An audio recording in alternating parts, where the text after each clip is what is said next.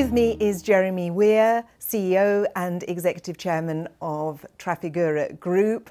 Today you're publishing your annual results. We're going to be discussing those. So can you quickly summarise how was the year and how did it build on 2020? Good morning, Claire. It was a volatile year. It was a year which we saw a continuation of the previous year, highly volatile markets, dislocated supply chains, customers having challenges to be able to move products from A to B, and we were there to service them during those challenging periods. So it was a strong year. We had our commercial teams really performed extremely well. Following on from the previous year, a record year, our oil, petroleum and gas divisions had again very robust period. We had a record performance from our non-ferrous minerals and metals divisions, and we had a record performance from our bulk commodities divisions. So from a commercial aspect, the teams did extremely well and were able to navigate what was a very, very challenging period. But there were some sort of, concerns. Our operations were adversely affected by the COVID situation. Supply chains were problematic. And we also had, unfortunately, 6 fatalities, 3 contractors, 3 employees, and we're really looking forward to doing a much better job in that area for 2022. As you say, it was a record year, but you have been operating in a climate of great uncertainty and change. It has been. We've got a period of energy transition which is taking place. We also had continuation of the pandemic, which we saw supply chain disruptions. That impacted supply chains, not just for us, but for our customers. We were able to focus upon them to really provide them the support, regardless of market conditions. The freight markets were extremely volatile as well. So really a lot of challenges thrown at us during that period. So with all these challenges, what would you say was really your recipe for success, given, as you say, it was a record year? We've got very good teams across the world, strong people with great knowledge and really are very client focused in their business. But you have to have very strong discipline and good risk controls. So therefore, combining those together with good information flows that exist across the entire network of our commercial activities, that was really key to ensure that we could perform during these extremely volatile periods. You've done a lot of investments in this new source of energy supply, this transition to the electric vehicle battery market. Can you tell us a bit about that? Yes, we are in a transition. I think transition is the key word because people think we can turn the switch on and move to something from oil into sort of the new markets. Well, it's going to take some time, but we divested the Matsa mine, which we've held for 15 years, invested in Prony Resources, a nickel mine in New Caledonia. We changed the back-end processing facility at Terrafame in Finland, which is very much tailored for the battery market. We've assisted the DRC government in the establishment of the EGC cobalt supply chain. So there's been a lot of proactive work there. And we've also got our venture capital arm, which is very exciting because that enables us to sort of look at new technologies and how they can be applied to our business, to our industry.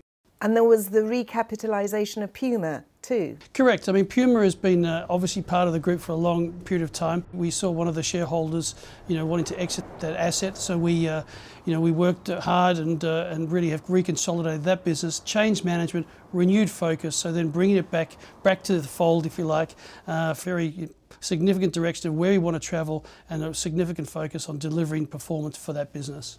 You did take a 10% minority stake in Vostok Oil. So how does that fit into this transition to clean energy sources? So we invested in Vostok. It's a large field.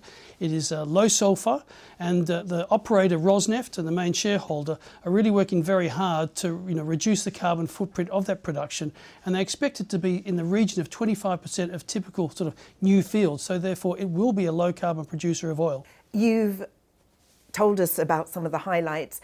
What about some of the challenges? It has been challenging conditions for operational assets. Safety performance, you mentioned, was not good enough. Tell us a bit more about that. Yeah, I think, as I said, the commercial departments have worked well.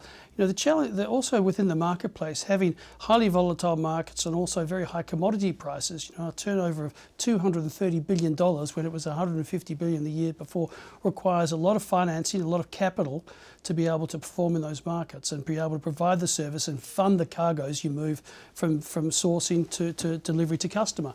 And that's been a challenge, but our finance teams and our commercial teams have worked extremely well to try and manage that. But the assets do need further work. Nyrstar has done well. It's turning around its asset base well. It is being challenged by the very high energy prices that exist in Europe. I mentioned the fatalities before. We have to change, and we are addressing that in 2022. Puma you mentioned as well, because that requires a lot of focus, and that is getting a lot of focus by the management team and by the new executives running that business. So therefore, we're doing well. We still have a lot of work ahead of us to do for 2022. You've said that the power and renewable energy business, you're going to grow it to become a third pillar along with oil and petroleum products and metals and minerals. So how's that going in terms of new ventures? Well, there's two parts really. On the commercial side, this year was our first full year of our power trading team. They performed very well and had some good results, and they're building out the team, which is very positive. And we've also established the carbon trading team, which has enormous potential, not just for understanding our own carbon footprint and how we manage that, but also providing third-party services to our existing client base. So very exciting developments in that area. On the asset side, we have Nala Renewables.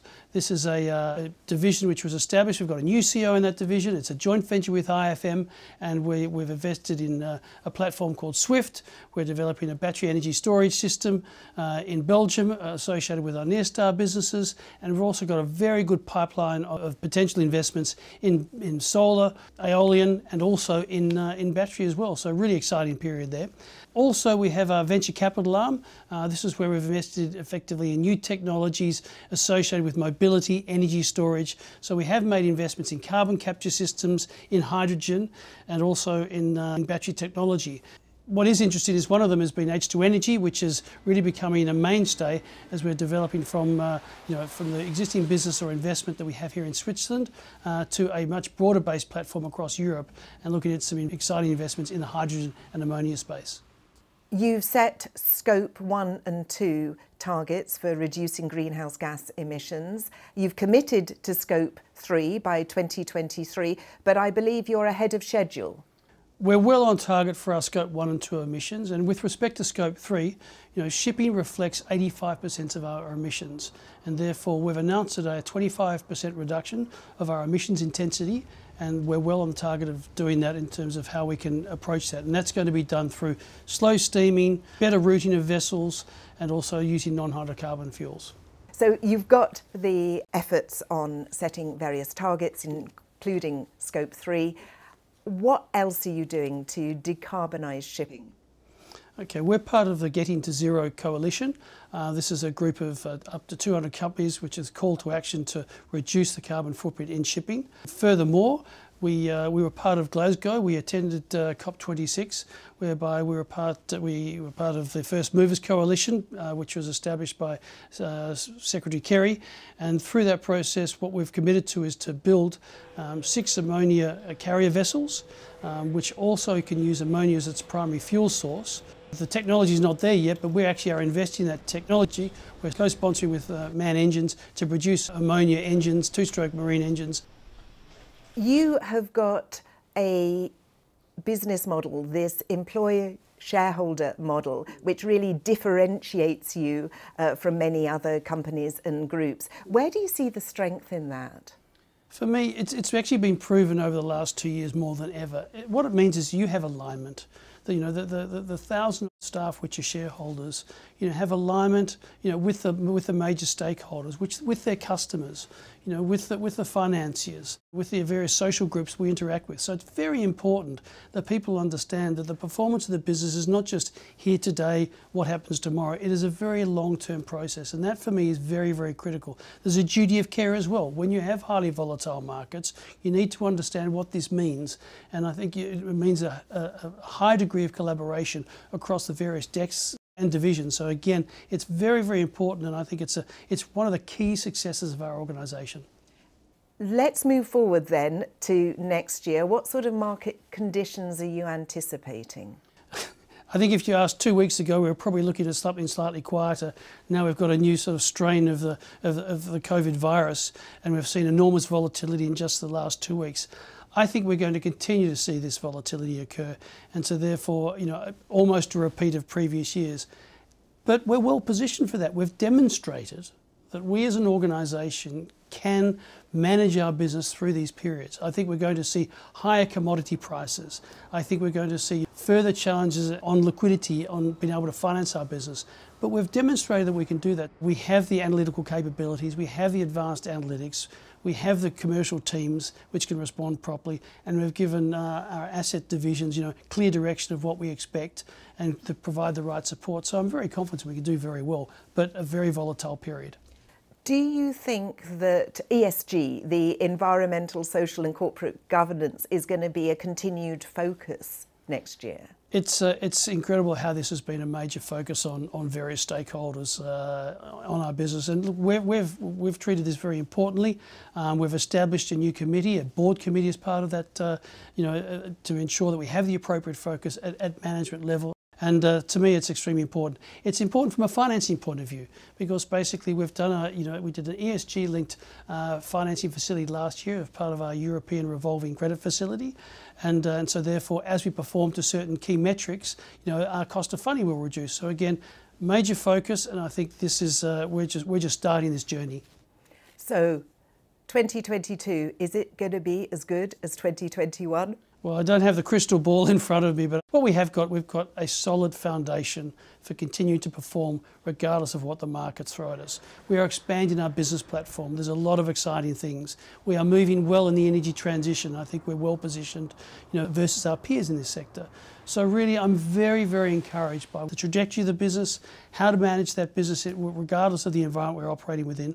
And so therefore, the outlook to me looks very bright.